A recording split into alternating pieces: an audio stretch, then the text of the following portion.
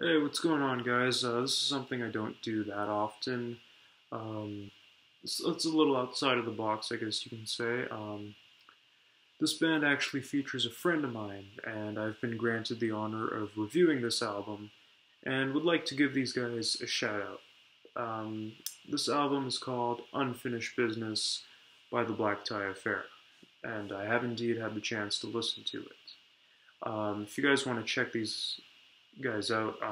Their album is going to be in the description below. You can subscribe to the band as well, show them some support, that'd be awesome. Now we start off with the intro track, which as you may or may not know is key for me. When listening to an album, the intro track gives me a bit of an introduction into what exactly I'm stepping into. And the intro track is really awesome. It gave me a bit of an All-American Rejects feel, took me back to the good old days, early 2000s.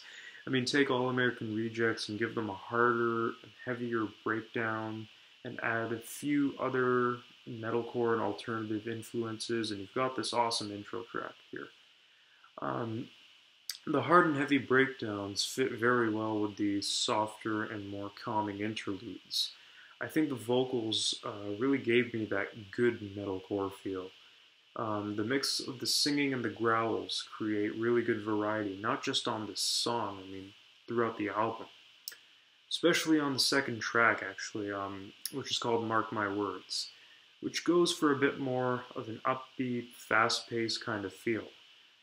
This album altogether has a great way of keeping the listener interested by having variety and musical evolution, rather than sounding the same in every song. Some tracks are faster and heavier, some are a little toned down and slower paced, which is really cool. I mean, the recording and production quality of this album is definitely top notch. It sounds professionally done, to be honest. I really dig it.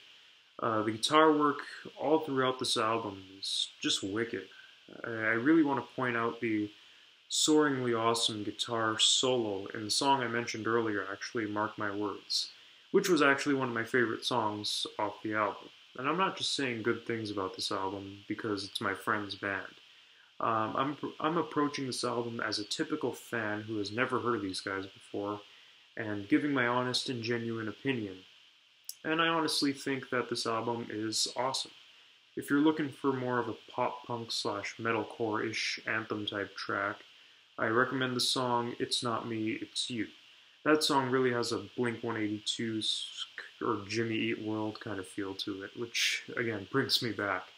A couple other tracks I'd like to recommend would have to be Right Where You Left Me, Holding On, and what was the other one? Purgatory, that's it. Another personal favorite off the album, for me at least, was the song Paper Tigers. That song got to me. This album's definitely worth the listen, especially if you're into bands I mentioned earlier, kind of like Simple Plan, Blink-182, Jimmy Eat World, even All That Remains, if you want to throw that in there. It's good. There's Sum 41 too, that's another one that really, you can really hear some influences off of those guys. It's really good stuff, man, and I got nothing bad to say about this album. Again, I'm going to provide a link in the description below. If you guys check out the album and like it, subscribe to these guys. That would be totally awesome. Show them some support. Thank you guys for watching.